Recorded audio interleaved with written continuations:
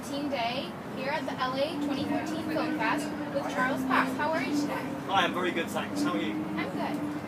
What school did you attend and did it influence your filmmaking? I'm currently studying a Masters in Producing at the New York Film Academy. And they taught me a lot about, the logistics behind filmmaking and business. I think the logistics and the business side of it is where my background sort of lies. But with Getting Home, I actually was directing the movie as well, and I think that stems from my own personal creativity. I went to the University of Birmingham back in England, and they taught me more about the acting side, the directing side, and because I was from theatre originally, so my background's in more of a live storytelling format, whereas now I'm moving into media, and with Getting Home, it was sort of a combination of the logistics of getting a highly special effects driven movie.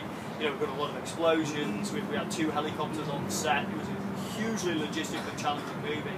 And then, by direct contrast, they also had the creativity of these 2 great characters at the centre of the piece. Ben Haig and Doug Key were absolutely fantastic to work with. We spent a lot of time developing the characters and getting them to the point where they were comfortable with all these explosions going off around them, staying in character and being able to fire all these weapons and stay in the mode. So that was sort of a challenge for us. But I think the New York Film Academy helped me get my grounding for it. Although they weren't involved directly, the teaching that they gave me,